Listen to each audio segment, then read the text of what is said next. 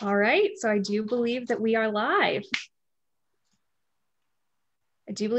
Now. So I want to thank everyone for joining us, both our audience and then these fantastic panelists here.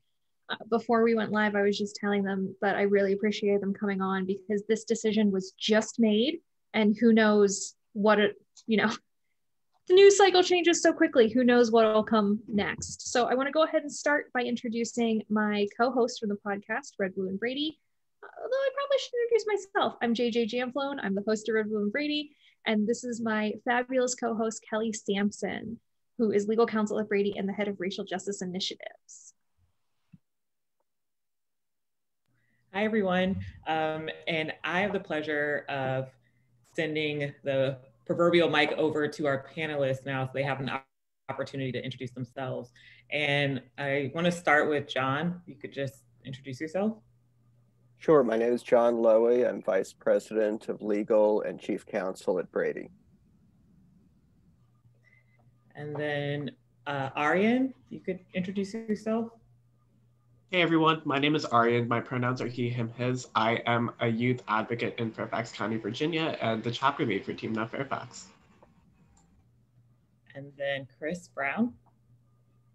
Hi everyone, I'm Chris Brown and I'm the president of Brady. And finally, Dr. Griffin Dix. Griffin Dix with the Oakland Brady chapter. I'm co-chair of the chapter, Oakland, California. And it's very exciting that we have, it's weird, it's very rare now anymore that we have an all Brady panel. But it's very exciting to see the mix between people who work at Brady directly, the people who, person who runs Brady, Chris, and then some of our fantastic Team Enough members and chapter members. So it's really great to have all of you here. And I want to start by turning to John Lowy, affectionately normally called Lowy by those in the know. If you could explain to our listeners, why we're here, what is PLCAA, or the Protection of Lawful Commerce and Arms Act? What is it? Why does it matter? Can you give us a law school version of Schoolhouse Rock? Sure. Well, PLCAA is a federal law that when George W. Bush was president, it was the NRA's #1 agenda item. They could have picked anything they wanted to protect the gun industry, and what they picked was PLCAA. And what it does is it gives the gun industry unique protection from civil liability. So basic negligence law, which requires all of us to use reasonable care in what we do. It applies to all of us. We can all be liable if we're negligent, except if you're a gun company. In many cases, you can get special protection that, again, no person or industry in America has. So it's quite outrageous, and it was enacted in 2005, and it remains law, and it prevents gun companies from being held liable in many cases. Not all cases, we get around it some, but there are some exceptions, but a lot of cases. And I think that sets up brilliantly why we've all gathered here today for this webinar, which is specifically to discuss, the title of this, A Major Victory, PLCAA Found Unconstitutional, something that just happened in the news, a very recent PLCAA decision. And Chris, I'm wondering if you could articulate to our audience, what happened in that recent decision? Well, I think John is in a better position to articulate what happened in that decision, because we've been looking at various efforts in the litigation realm since PLCAA was passed. Ostensibly, when you talk to members of the NRA, people like Wayne LaPierre, what they'll say is PLCAA was necessary to protect the gun industry from litigation that would have completely bankrupted the gun industry. That's not true. It's one of the only product immunity or product liability immunity laws that ostensibly purported by Congress to provide very broad immunity to the gun industry. There is no other industry in American life today that has a law that attempts to shield it from liability for basic kinds of issues related to their products.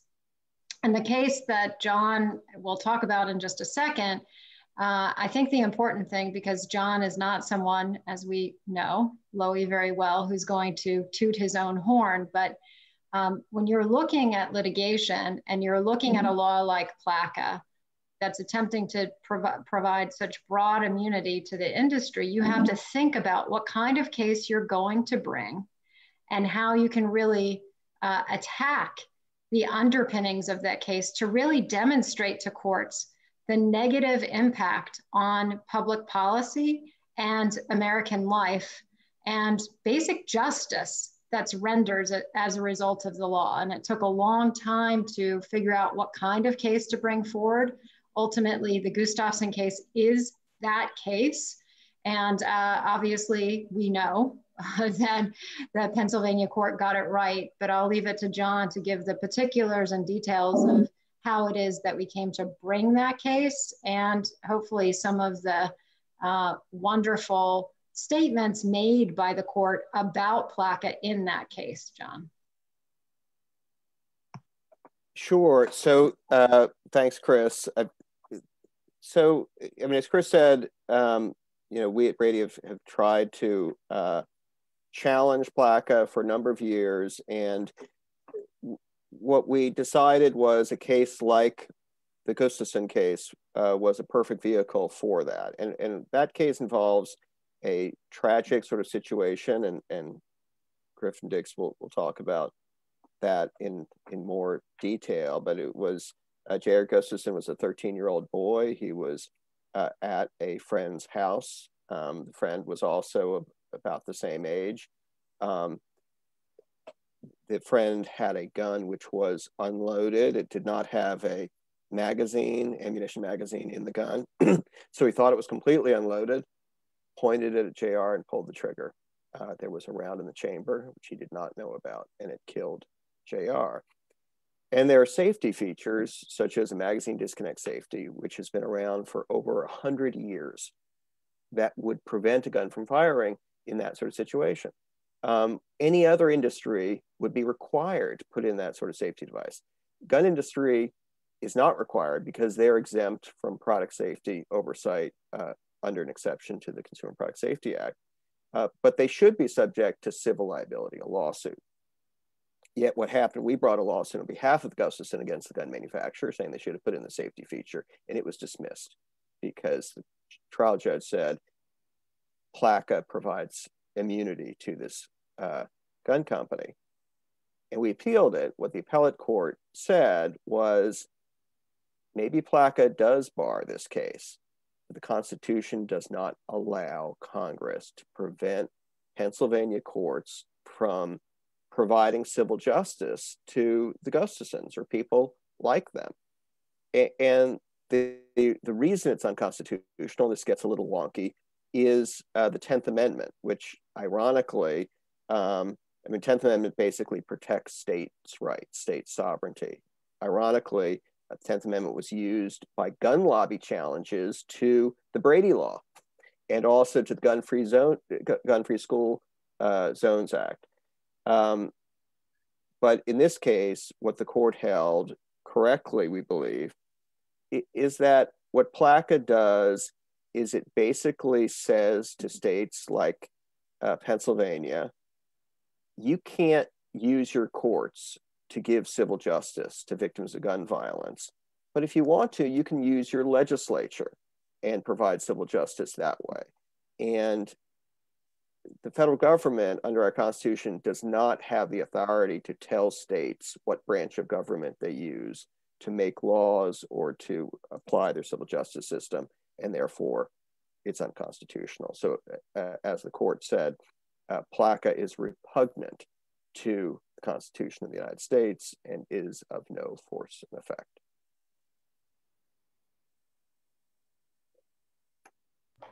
I just want to pivot a moment to Dr. Dix, or if you prefer Griff, just let me know. Because you lost your son, Kenzo, in 1994. And I was wondering if you're comfortable, if you could tell us first, what was he like? what kind of person was he? And then if you could also share with us what happened to your son that year. Okay. Kenzo was 15 in 1994. He was a wonderful, joyful kid, freshman in high school, on the basketball team, and a good student, lots of fun. It's very difficult to describe all the joy he brought to us, every day. He was right on track and we discovered actually some writing he had done for an English class after he died that said it was his 10-year plan. And he said, well, I like taking care of people. Maybe I'll be a doctor, but actually I don't like treating illnesses, which is a little weird. And maybe animals. I like animals a lot. And this and that and the other. He liked writing poetry, and he was just lots of fun. So what happened? One Sunday, he went over to a friend's house. The boy was 14 years old, and they were up in the boy's bedroom, and without telling Kenzo, the boy decided he would show Kenzo his father's gun. So the boy went down to his father's bedroom to get the gun, the handgun, semi-automatic handgun that the father kept loaded and unlocked next to his bed, supposedly for protection. He picked up this Beretta 92 Compact L, took out the magazine that was loaded with bullets, and picked up an empty magazine and walked back up to the bedroom where Kenzo was, walked in the door and slipped in the magazine that was empty and pulled the trigger he thought he'd unloaded it and expected the gun to just go click. And the bullet still hidden in the chamber killed Kenzo. So in our case, a magazine disconnect safety device would not have saved Kenzo's life because he had put the empty magazine back in. But we learned later that this boy had been to the shooting range with his father and had fired that particular Beretta, learned a little bit about it, but not enough. So obviously the boy had made horrible mistakes, but if it had had a prominent chamber-loaded indicator, he would have seen it on the day that he walked back up to the bedroom, and would have seen that there was something sticking up right on the top of the gun, telling him that there was still a bullet in the chamber. So John Lowy argued our case, and ultimately there were 3 trials. There was jury misconduct, there was a hung jury. Ultimately we lost the case, but we came very close to winning.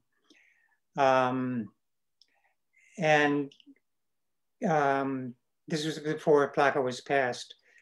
And actually in California, we passed laws setting safety standards for handguns, including a law requiring prominent chamber-loaded indicators and magazine disconnect safety devices, thanks to the Brady chapters in California, wonderful volunteer leaders. And the rate of unintentional gun death in California dropped by 2/3, 66%. So the laws that we're talking about save lots of lives. But we were devastated when we learned about Kenzo's death. And then we began learning about the loopholes in our gun laws that guns are exempt from consumer product safety, from regulation by the Consumer Product Safety Commission, first of all, and that this gun had been designed for the military and law enforcement, not for civilians. It didn't have the safety features that civilians need, but it had been sold to civilian households that have kids.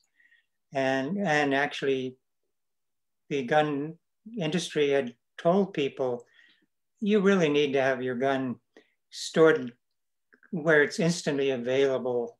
And they kept playing up the need to protect yourself with a gun that's immediately available. Very irresponsible.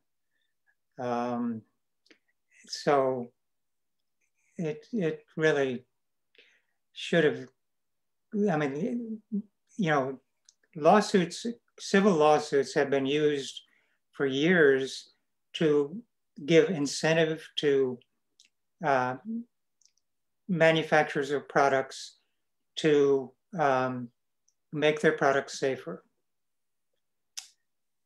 I'll stop there, but you know, anything you'd like to know more? Well, I just wanted to thank you for sharing your son's life with us and sharing your story, and also for the courage that you had to work with us in light of that. Thank you. I think, Griff, one of the reasons why your words are so powerful is that I think when a lot of people hear something like PLCAA, it sounds like a wonky word, right? Or they hear legal case, or they hear that Brady was involved in a legal case and it was in a state court, or especially for someone who's not familiar with the law, it seems like like a lot of highfalutin nonsense, to be honest, that it's stuff that people are voting on, that it's a court case that went on. As you said, court cases take a long time. There were 3 versions of them. This PLCAA case seems like it might be this really difficult thing for people to grasp. But at the end of the day, these cases exist because people have to go home without their loved ones. Mm-hmm. These cases exist because a gun manufacturer didn't do their job correctly, or didn't follow safety standards that, if, say, they were selling dog food, they would have to follow. And as a result, people aren't safe. People aren't able to come home. You lost your son. So I really want to thank you for being here and for being present, because I think it really demonstrates that the names in these stories aren't just names or statistics, they're people. Yeah. So thank you so much for sharing, Kenzo. Over the years, I've seen so many cases that John Lowy has brought and the Brady legal team has brought, of cases like mine. It's just, and they're amazing to see over and over again, these similar cases brought up, and where there's this need to make,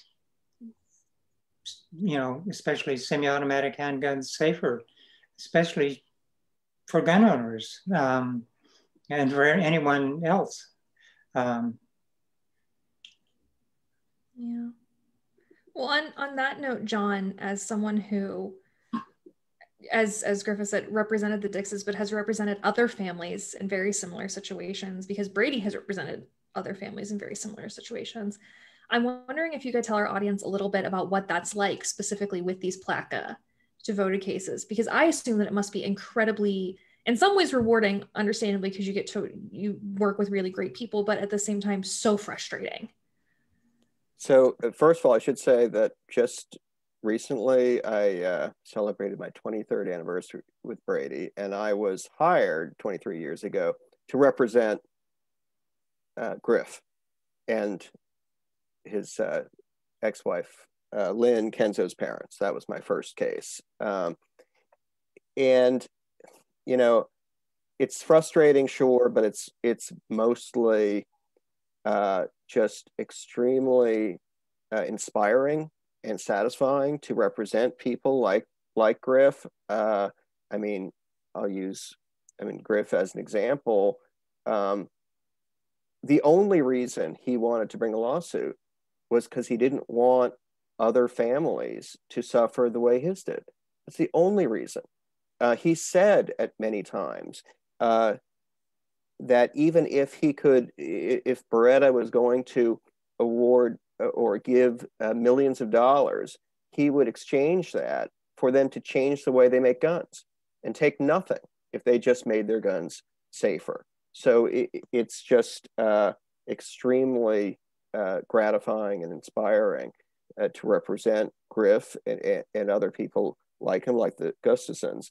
And I will say that, these cases, when they go forward, when they're not blocked by a law like PLCAA, they can make a huge difference. I mean, Griff mentioned that this case, even though we lost ultimately in the court, it changed California law. It also changed the way some guns are made. I mean, what happened in that case is one of the theories was, in addition to the chamber-lettered indicator that Griff talked about, was we argued that this gun could have been made with a built-in lock, which would, so you'd have to sort of open the or unlock the gun with a key or a combination in order to fire it. And if the gun had been made with that, this boy would not have been able to fire it. And during the trial, we had an expert show the gun that he made in his office with the internal lock, and Beretta, which is a very highfalutin gun company, sort of made fun of us and poked holes in it. Well, after the suit, Beretta began putting out some guns with internal locks, and a bunch of other manufacturers began doing the same thing. And the only reason was they knew, even though they won in this court case, they might not win the next one or the one after that. And it made sense financially for them to start, cleaning up their act. They haven't done it nearly enough. And because of PLCAA, they've sort of backtracked, I think. But that shows, the sort of public good that this sort of case can do. Right. And kind of underlying all the things that we talked about here, as you mentioned, John, that PLCAA was on the gun lobby's wish list. And, in the face of the lawsuit, on one hand, they were acting skeptical, but then they got their act together. So I really want to turn to Aryan here, because you and Team Enough more broadly have really been working to undermine the gun lobby for a while now. And so I'm wondering if you could talk a little bit about what it's like to be fighting against the gun lobby. Yeah, definitely. I think it's first important to emphasize that many of us aren't in this fight because of the gun lobby. Most of us are in this fight because we have either been personally affected by gun violence or our communities have been targeted by gun violence, because gun violence does disproportionately affect marginalized communities. And I think there is sometimes this impression that people get that the NRA is our enemy, and that's not what my philosophy is, and that's not what our philosophy is within Team Enough. We believe that systemic racism is our enemy, and we believe that at the end of the day, gun violence comes from this institutionalized racism. And so our advocacy isn't just about combating the gun lobby, it's about removing those underlying root causes towards gun violence, which really really just worsen this crisis and ensure that gun violence is an attack against minority communities across this country. With that said, we do recognize that the gun lobby is complicit in those systemic injustices and that they back many of these horrific policies which lead to the deaths of Black and Brown people across this country. When we look at the gun lobby's work towards militarizing the police, for example, they have vigorously pursued militarizing a police force which really should protect us into something that isn't protecting us. And they've really lethalicize their weapons and ensured that they are killing many of us. And so our advocacy is really about understanding how the gun lobby can uphold those systems of racism, which unfortunately dominate the gun violence conversation in America. And it's really about finding ways that we can dismantle those systems. And I think that PLCAA, and more specifically repealing and ruling that PLCAA is unconstitutional, is a critical step towards that, because at the end of the day, we cannot keep the gun industry accountable for their dangerous and frankly racist policies if we cannot pursue civil litigation against them. And so I know that was really a roundabout way of answering the question. We really are focused on that intersection of gun violence with hate, and keeping the gun lobby accountable for that is incredibly important to actually combating that intersection. I mean, I think that that's so important to point out. I think that, one, I agree with everything you said. And one of the things that I think is so great is pointing out, I think, to individuals that things are complicated, things are intersectional. There is not an easy 2-second quick Twitter answer to anything, I think is really important, especially to remember in the world's political climate that it is now, that having these conversations like this, even on this panel, are really important to breaking down. Because I don't think I can tweet in 140 characters or less what PLCAA is and why it's important, let alone why rules that particular lobbies want are allowed to happen in the US over the will of the American people. And with that, I'm wondering if we could talk a little bit, to stay with you, about this thread that I'm getting here too of people getting involved in activism. So for example, Griff, you've been in gun violence prevention since your son was taken. And I was just wondering what it's been like for you to see a decision like this now after years of fighting to help protect other young people. And then also for you, Ariane, what it's like, I mean, because you're not much older than Kenzo was. I mean, I hate to put you on the spot as the youth voice, but as our Team Enough member, I'm gonna do that to you. So maybe if we can start with you, Griff. Okay. It seems to me it's a very important step forward to realize that PLCAA is unconstitutional. I mean, there are many types of arguments you can make that it's unconstitutional in many ways, and I'm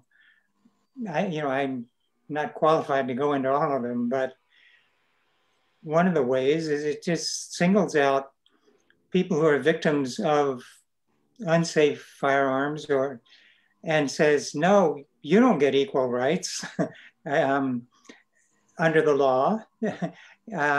Everybody else is supposed to, but you don't. Yeah, that's one problem. And so the federal government is stepping in and saying, wait, you states can't, allow state laws, or you can't, you can't bring lawsuits, civil lawsuits. So it's a very important, and we'll see what happens. Yeah, I really want to echo that it is so important to see that PLCAA is challenging the courts, and to see that we can actually keep the gun lobby accountable. And to me, I'm really still shook over it, to be honest, because I remember a year ago, Team Enough was lobbying for the repeal PLCAA. And in Congress, we were literally told by Republican staffers that this is common sense, that we should be repealing PLCAA. It doesn't make any sense. But unfortunately, it wasn't going to happen because of the political reality around PLCAA and around the gun debate in America. And so it is so heartening to see that we are making progress. But at the same time, I think it is really important to acknowledge that this is just one step of many that we have to take to ending the gun violence epidemic in America. Because at the end of the day, PLCAA isn't the cause of gun violence in America. Systemic racism is. And until we actually go in and change our approach to justice in this country, we aren't going to end gun violence. And it's really heartening to me to see that we've come one step closer there, but the fight certainly isn't finished, and we have a lot more to do, specifically towards racial justice. Yeah, unfortunately, that's why this was the name of this particular podcast was just a victory, not all of the victories. But I have faith. I have faith we can get there. I want to turn to Griff and Chris for a moment, because we've talked a lot about the implications of PLCAA, but I was wondering if you could talk a little bit about why the gun industry isn't pushed like other industries to improve their products. I mean, if a car comes out and it's faulty and people sue, they're always competing to be safer, right? And it sounds like when it comes to guns, there's just stagnation. So I'm wondering if you could talk a little bit about why gun manufacturers are able to just continue to make unsafe products.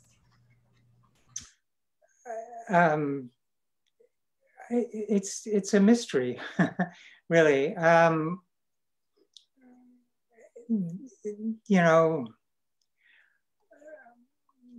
I mean, there was another part of our own lawsuit which had to do with a manual that came with this Beretta.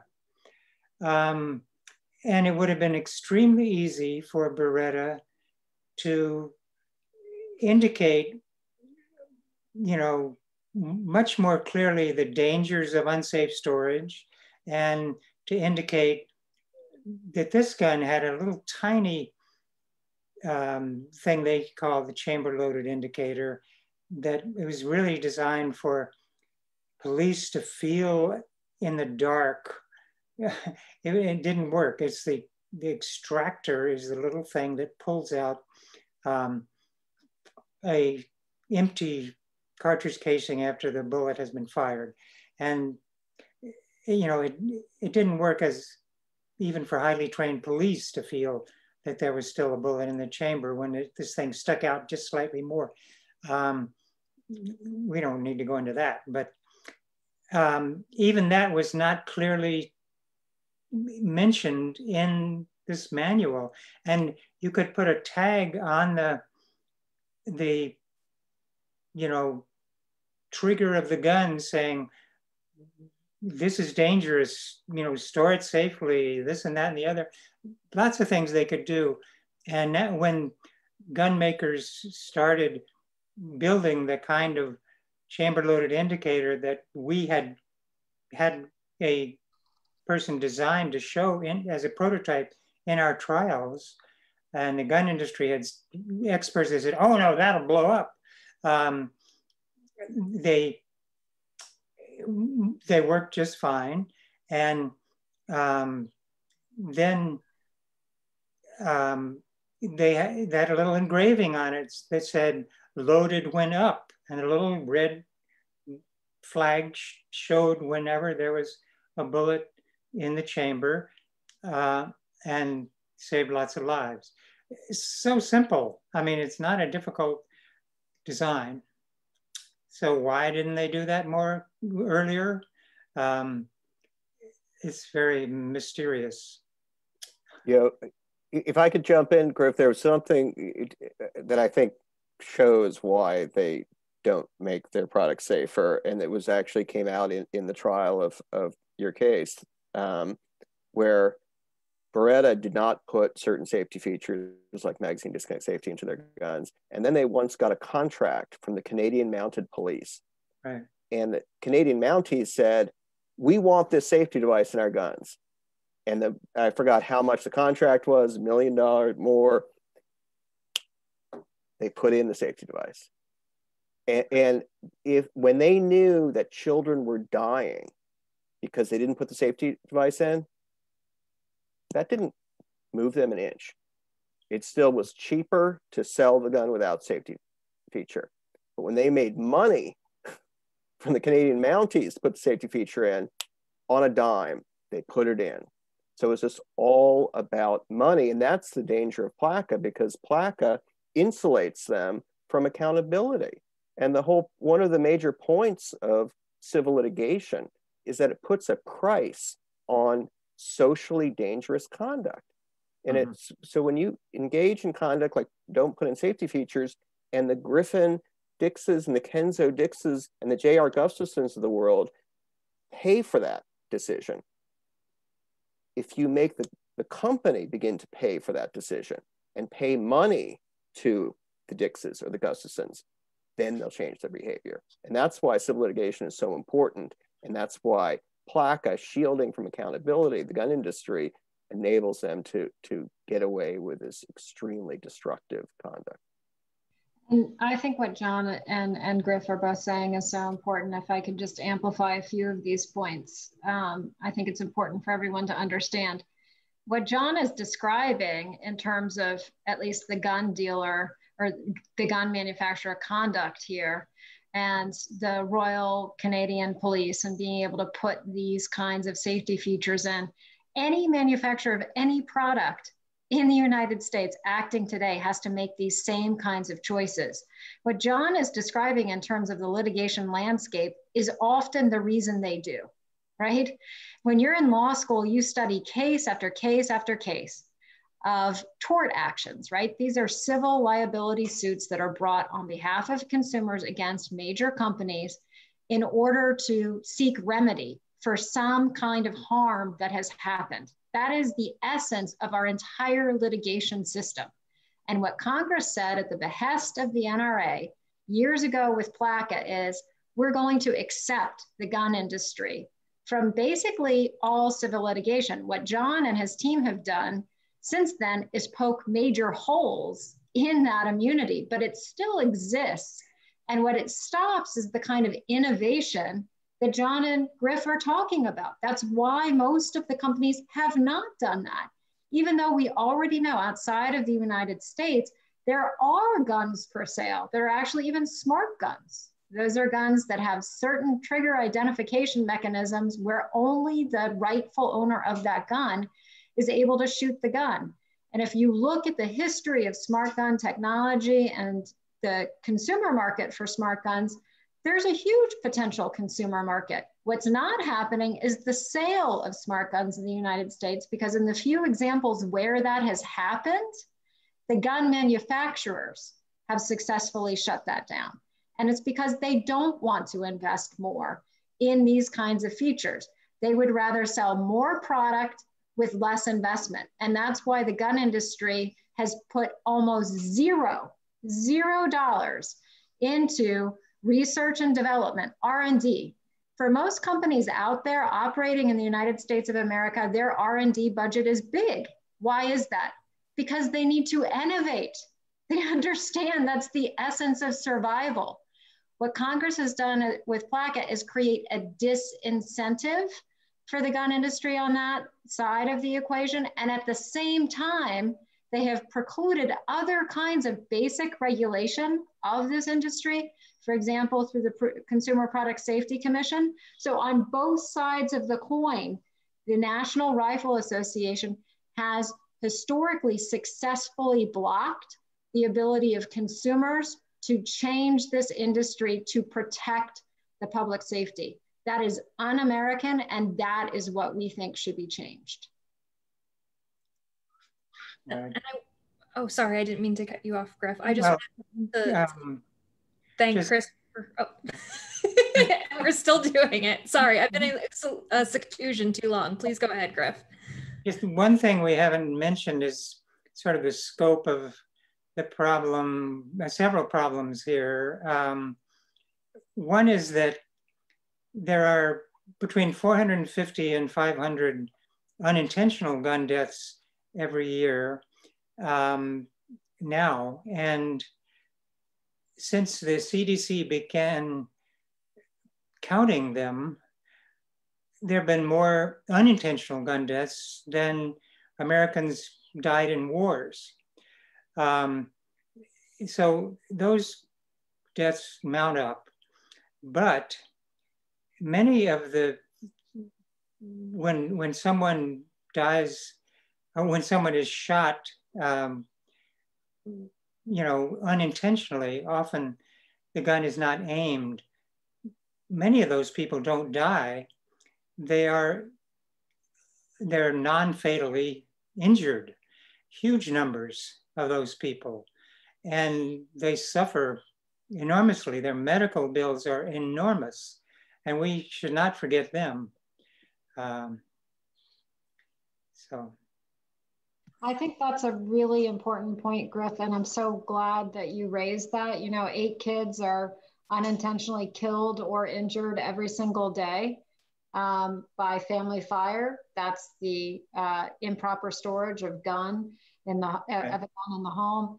And of those 8, 7 of them are injured but live with the consequences of those injuries for the rest of their lives. I think that's a really important point as we consider the overall costs, not just to families, to individuals, to families, but our society of treating individuals who have lifelong, sometimes grievous injuries that impact them for the rest of their lives as a result of those injuries. And I just have to put in a plug for one thing, because we did a report on this at Brady several years ago, the shooting costs report.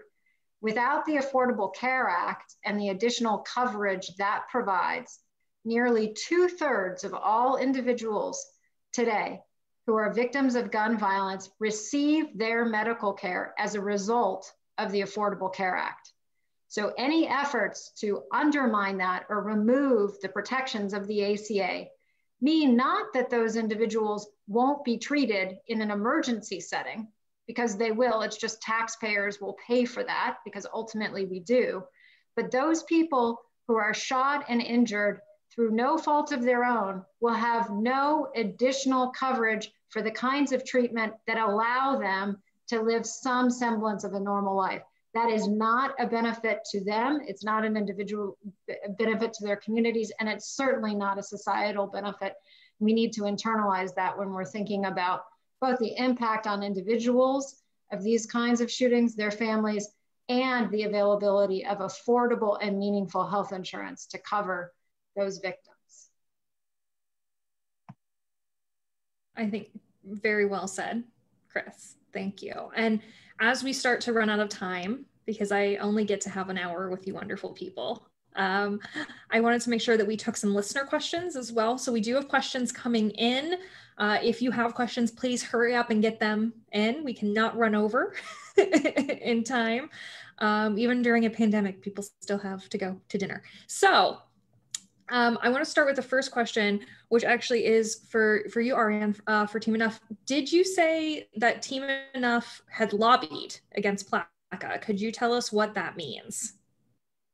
Yeah, so our youth lobbying collectives are absolutely wonderful programs which exist in 4 places: DC, Virginia, Florida, and California. We've all taken legislative action through our state legislatures as well as the federal Congress to demand that our elected officials actually do reform our systems. And so I was a member of the DC lobbying collective last year, and one of the bills that we lobbied for was the repeal of PLCAA at the federal level. And we went to our elected officials and we told them, we had conversations with their staffers around PLCAA, along with a host of other intersectional measures around life-saving gun violence prevention measures. And I think that that's just a testament of our power as youth, because the reality is that our elected officials don't hear from us enough.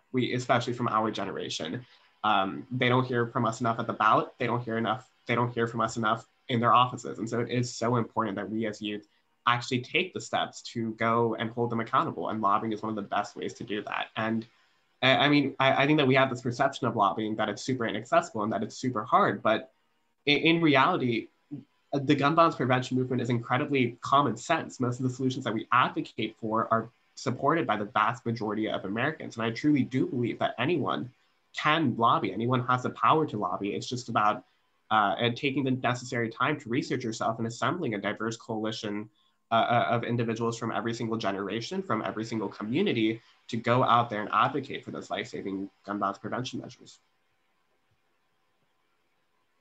And can anyone sign up to lobby with Team Enough if they're of age? Where would they find that? That wasn't a question. That's me just plugging. Where can they find that information? Yeah, so check out our website. I think it's teamenough.org. Our lobbying collective applications have closed for the 4 collectives at this current time, but they will reopen in the next couple of months. So make sure that you sign up for a mailing list and stuff like that. And individual chapters, of course, do take local lobbying actions all the time. I know that we've done that before around some really exciting projects. And so make sure you sign up for our mailers and our text lists, and we will be sure to forward you those opportunities when they do come. Thank you so much. I have another question here that is for Chris and Loie. It is essentially, will PLCAA or does PLCAA have anything to do with the way in which gun manufacturers market their weapons? I think presumably, so I think that it was mentioned, I think by you, Griff, too, in this case, that they had marketed it, that this particular seller had marketed as something that you needed in your home, or if it was something you needed in your home, something that, against all of our end family fire advice, that you keep loaded and stored. So I think this is the question, would PLCAA do anything with that, or is that a separate battle we have to fight? Well, it is related, because one cause of action that you can have against a gun company is that their marketing was unreasonable, illegal, dangerous, deceptive. There are various legal boxes you can put it in. And those cases are restricted by PLCAA. Now, you can get around PLCAA. In many of our cases, I should say, we do get around PLCAA in various exceptions. The Sandy Hook families had a marketing claim against the assault weapon manufacturer, and the court held there that they could bring the case, but it still was restricted because of PLCAA. They couldn't bring all the cause of action if they needed to, and there are other courts that have not allowed those sorts of claims to go forward. So yeah, it is important. And to tie into what Ariane was saying about the systemic racism, marketing is a part of this story. It was a part of Kenzo's story, because the gun lobby, markets handguns to people saying, be afraid. And often it's very coded who you should be afraid of. And that's why you need a gun in your home, and you need it at the ready, and you need to store it loaded. Even if they say that the gun should not be loaded, it's sort of with a wink, knowing that people like, the man who owned the gun in Griff's case would store it loaded because he wanted it at the ready, because he was afraid somebody was going to come in and attack his family. And that's gun industry marketing. And so you need to address that partly in litigation. And I do think, just to add to John's point, it's always helpful to draw analogies to these things, right? So what John is saying is, yes, PLCAA purportedly is trying to limit the ability to bring a case on behalf of victims of gun violence, people who've lost family members because of the way a gun has, not been effectively designed to protect the safety of individuals. Imagine if you couldn't bring a case against a car manufacturer based on how they also market cars, right? One of the things that has come forward in some of the litigation is the way that some manufacturers have marketed their products with respect to guns is, get your man card here. You will find these kinds of advertisements. Imagine if that's the way that automobile manufacturers were moving forward with marketing their products, and there was a particular kind of consumer attracted to a particular car as a result of that, and they drove really fast, and there were all kinds of issues and public health hazards because of it, but we were prevented from bringing any cases. Well, it's really hard to change behavior when you have that kind of limitation on liability. That's really at the end what we're talking about here. So yes, advertising and marketing is a component of what purportedly PLCAA is trying to preclude bringing causes of action for. Yeah, I was going to say, one of the other questions we got, which I think you've all answered and articulated so well, was just, so I can sue a manufacturer if their shampoo makes my hair fall out, but not if, the gun explodes in my hand. And they followed with the tagline, Loie, how the hell did that happen? I mean, literally, a gun dealer, if he sold a tuna fish sandwich to his customer and it was spoiled and it caused food poisoning, there's no question that gun dealer could be sued. There are many cases I could tell you about where a gun dealer would negligently sell or supply a gun to someone, to a gun trafficker, or to someone else who's dangerous. In some of those cases, they would have immunity, exact same person. And it happened because the gun industry had enough clout in the US Senate to get it passed. I do not think they have that clout today. And so I'm very hopeful about Team Enough and Brady and others lobbying to repeal PLCAA if it's not completely struck down in the courts. But it certainly did have that clout in 2005. But a gun dealer sold assault weapons, advertising that they were fingerprint resistant to the guy who murdered many people in the 101 California Street shooting of a law firm that he thought he had been, done wrong by, which led to the what's now the Giffords Law Center. I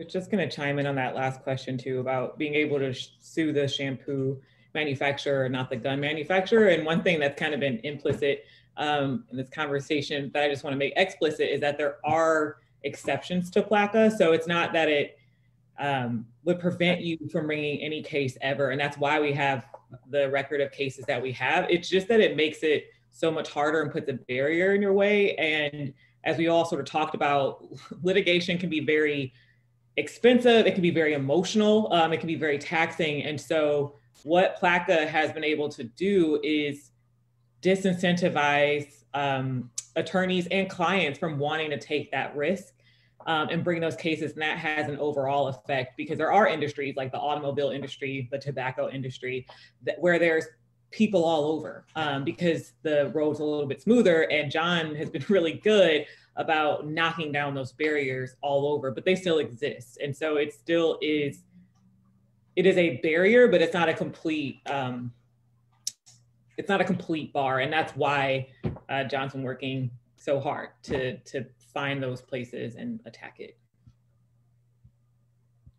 And in the time that we have, I want to ask a question to everybody on the panel, which is, where do we go from here? So obviously the case that we're talking about said that PLCAA was unconstitutional, but there's a possibility that it'll be appealed. So what do we do to continue to push towards getting PLCAA ultimately repealed? And what can listeners who are really concerned about all of the things that we talked about today do to get involved? I'll chime in first, and then everyone else can chime in as well. So obviously, please support Brady. John and his legal team have been fighting in the courts for 30 years. And one of our chief objectives is to have PLCAA overturned. Obviously, the case we're talking about is a significant victory in that journey, but we could not do that without support of folks like you. So please go to our website, amplify the importance of this, support our work, and also understand that, you know, the courts are a really important component for us. I think Kelly really well said, we've poked a lot of holes in PLCAA, so we're continuing to do that. We also want it ruled unconstitutional. That's one front. The other is legislative. And that's why this election is really important. Who sits on our Supreme Court is very important. We're very concerned about the process that's taking place right now. We don't think that it's a fair process. And ultimately, regardless of who's put on, but certainly if it is Amy Coney Barrett, based on what we see of her, we're very concerned about how a court ultimately might rule on many cases. And so we want to be very, very clear with you that there is a path forward, both in the courts, and we're advancing that, but also legislatively through the work of Team Enough and Brady to overturn PLCAA is a major priority in the next Congress. And so you can find out more information about what we're doing on all of these things at our website, bradyunited.org. You know, I would second that completely. John Loy has put together a whole network of lawyers who work pro bono for victims of gun violence when they can find a lawsuit that they can bring despite PLCAA. And it's very helpful to push the boundaries. And then, you know, this lawsuit is an example of pushing the boundaries and being successful. This and Representative Adam Schiff has a bill, a federal bill to overturn PLCAA at the federal level. So, yeah, and we should all support him. And I'd add to that, for one, reach out to us at Brady if you think there's a potential lawsuit against the gun industry, and we will, you know, give free advice and consider taking the case or finding a lawyer who would, whether it's an unintentional shooting or a criminal shooting where you wonder, how did this shooter get his hands on a gun? Often it's because someone in the gun industry did something wrong, and there may be a lawsuit there. And then get involved, like, Griff has for decades, but you don't have to be personally affected. I mean, somebody great said, and I'm forgetting who it was, that we can't have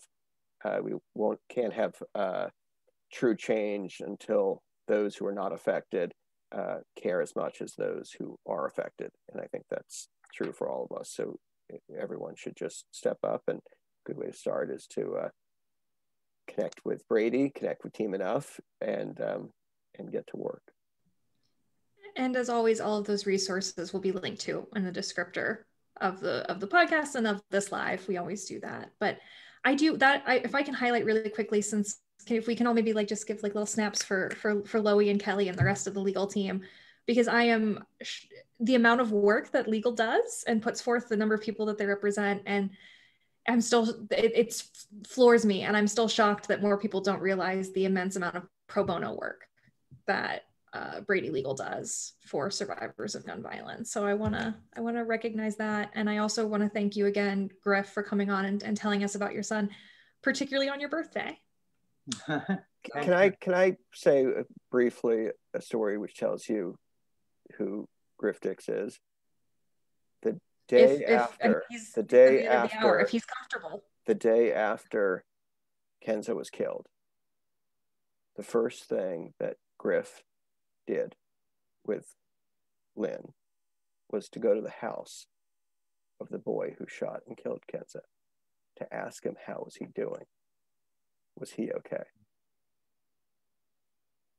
That tells you all you need to know about Griff. That poor boy. You can't imagine what he went through. He made a horrible mistake, but it was the design of the gun as well as his mistake. 14-year-old boys make mistakes sometimes. It's up to adults to see that they don't end in someone's death. So we all have to step up, as you say. Well, Griff, thank you for everything that you've done, not only in working with John to try to bring about reform, but in all of the work that you've done, and Brady leading the charge in California, you and several others who unfortunately, like you, are joined, having lost children and loved ones to gun violence. It's still just an incredible inspiration that you have dedicated your lives to ensure that that never happens to anyone else. And I think John's remarks about you are just so moving. There are almost no words for it, but we owe you a huge debt of gratitude. And thank you so much for your work to save lives. You've made a real difference. Thank you. And now we're joined by many young people who are doing great work. Yes, so. True inspiration. The torch has been passed. Well, I want to thank you all for coming on. I want to thank our audience for being here with us. And if you're listening to this after it was live and you have any additional questions for our fantastic panel, Kelly, John, Chris, Griffin, Arden, let me know, and I will forward those questions along. But again, thank you all so much for being here. Thanks, Thank you. See you soon, Griff. Bye.